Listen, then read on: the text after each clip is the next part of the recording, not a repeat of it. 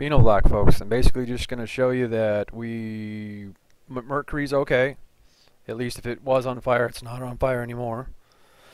And it's pretty good. I mean, you can see just on this here alone, the tidy, you can see that it could get caught on fire, and you will see in some other photos in a second. I got to pull up photos, but there's Lovejoy going away in H1, and as you see, it basically the tail of it goes backwards as it's going away, and it's going up past Jupiter, and I got some other shots. Hang on. And you can see as before that the idea that we've seen Mercury as it's going up past Venus right now, and we've seen Mercury up here with the supergiants and the sun's glow, where the idea that it has or has caught on fire in the past, maybe recently this week. But anyway, as we just seen in that last shot, it looks like it's cooled off, and it's Iser time, ladies and gentlemen. Thank you. Nice cold Iser. So anyway, Mercury's cooled off a little bit, and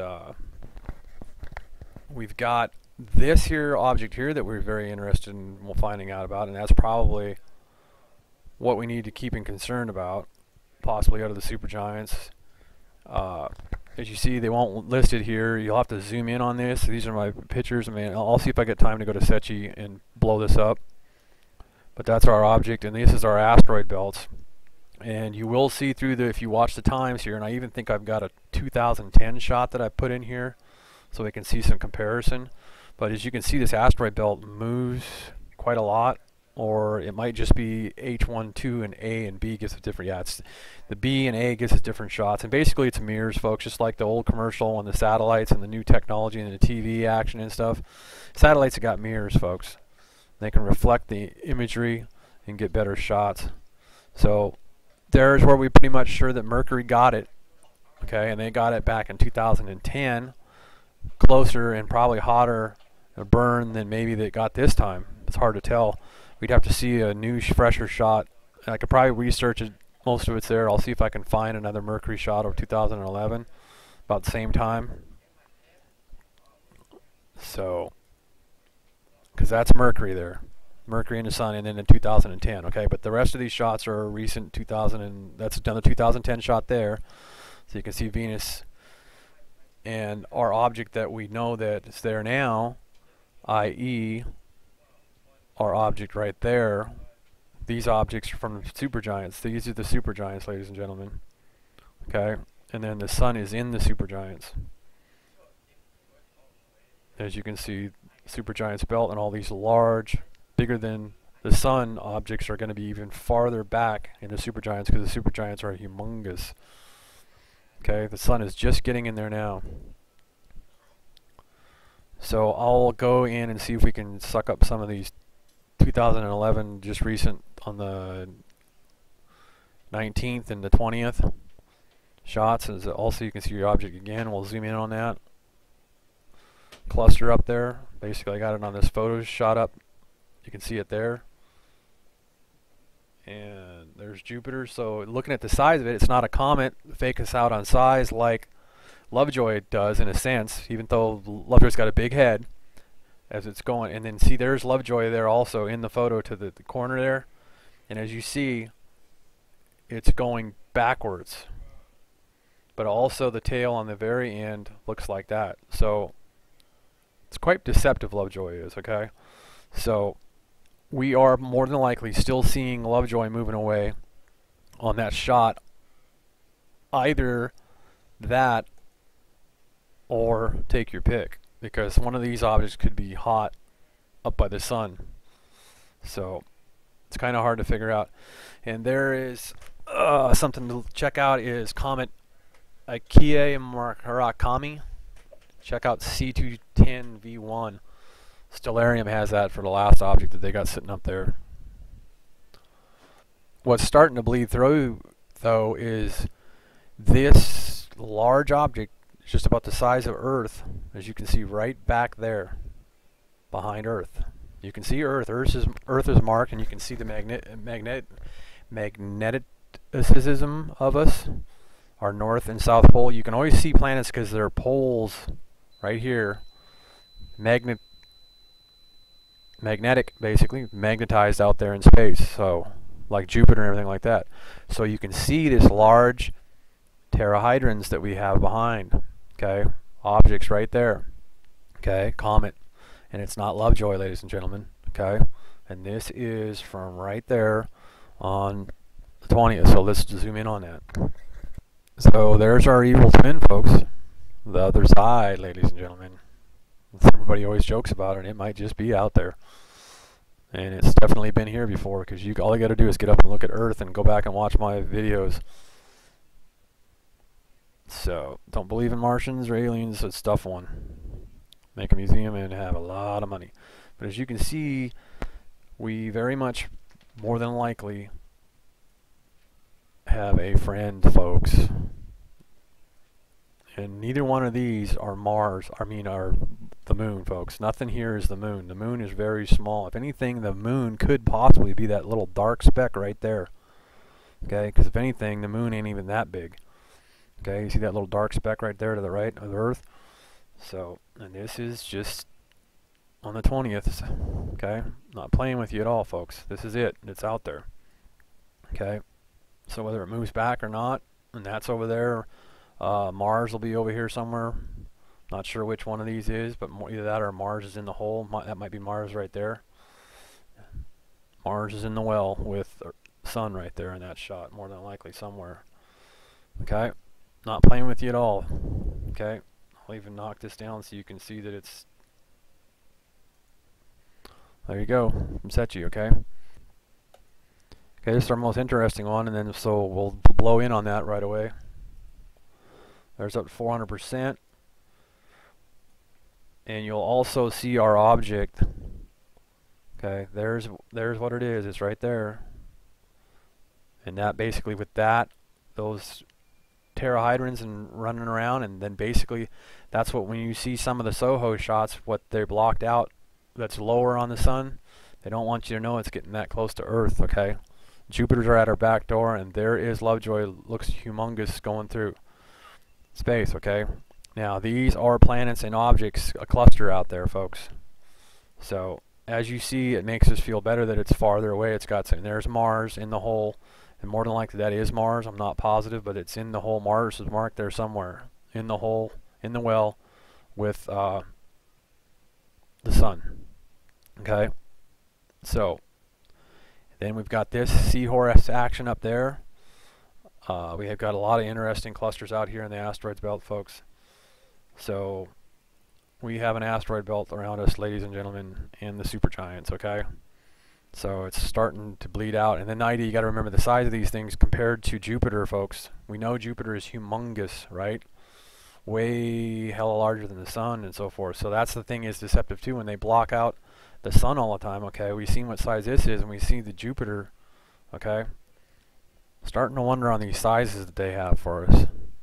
Okay, now Jupiter is way larger than Earth. Actually, I think Earth's putting off a pretty brightness there, because basically the supergiants and the sun are putting a pretty good action on it, because basically the sun should be the farthest away it's going to be from us right now, but it's at an all-time recorded history, getting close to the all-time recorded history closeness, because it's going to the supergiants and we are following it, and it's supposed to be in this winter solstice farther away from us right now. The sun should be the farthest away. Well, it is the farthest away it can be from us right now. Okay, but the sun is in the well somewhere in there. Okay, blocked out so that you can get all this other footage. Otherwise, you can't see these other objects. Okay, and the one we're really wondering about is that. So let's blow into that at 1,000 and see what that looks like. So there it is, blowing into 1,000, and basically that's Earth right there to the right. Okay, that's Earth. So it's time for NASA and them to start bleeding out and tell us what the heck is that part of the asteroid belt and what the hell it is. Okay, it looks like the big brick, as you can see, the big brick that we've seen in all the SOHO shots before, and like, what the hell is that?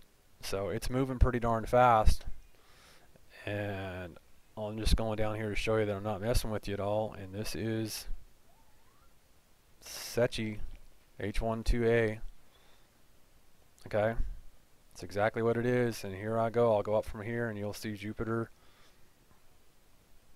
And there was Lovejoy to the right. So I'll take you and give you another good shot of Jupiter and Lovejoy down here. and we're at 1,000%. So there you got Lovejoy leaving. So this is H12A, and then the idea that it may be, I believe, in H1. I think it'll be there for a while, or basically they say it's going to be here for a while, but I think it's moving so fast that they were wrong on that. I read some information that said it would be in H1, and I think it would be here too, because I think this is as far out and back you can get. I think, I'm not positive, or actually I'm wrong on that. I think it's going to be the red shots. The red shots will be the ones that will be the longest. We'll be able to see it. Okay, so let's go to that red shot, and let's just go up and basically get you off from Mars, somewhere in there, and probably the one in the hole in the well, and then get you over to that and check that out. So we are in the Big Bang, ladies and gentlemen, Big Bangs of whatever, everything brand in each other, and there is very unique pattern around this one of orbitals, and there are other planets basically, because you can see the glow. That's not a dead planet like the moon. It's not our moon. Okay, very interesting. So here's a recent shot from, and this is the one that you'll probably, we'll keep on being able to see it the longest.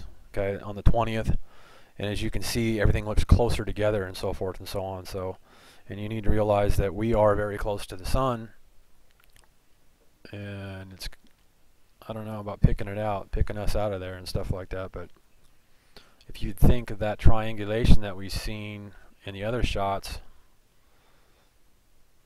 and we can still see Lovejoy ourselves too, and we, the sun and the supergiants glow down on us every day, which is this here. It's not more than just the sun. So with that triangulation that we just seen in the other shot, Earth is somewhere in here, triangulated with Venus and Lovejoy going away, because Lovejoy is basically, that's the head going away, coming out this way towards deep dark space, when it'll loop back around the sun again. And basically we are still somewhat, because the idea Lovejoy is going to be the closest to Earth again in January. So if you go to that diagram that I showed you in the other videos, you bring up that, or just go to JPL and get that number that I gave you for Lovejoy, what it is, and or go to space weather, and they'll have it, I think, somewhere. But watch my old videos and write it down, and this is going to loop back, but it's going to be close to us. So Earth is somewhere in here, and then H1 high 1b is very, very way far out. It gives us very deep space shot. And this will give you some pretty weird perspectives here, but there is Lovejoy and Venus. So the idea, like I say, Earth is somewhere in here. I mean, that could be us right there. That could be Earth right there, possibly. I'm not sure, because we're a lot smaller than that. When you think about what they always tell us, size of Venus and Earth, that probably could be it. But then we could be a little speck out here too. But we wouldn't be one of the ones moving along. So it could be that there.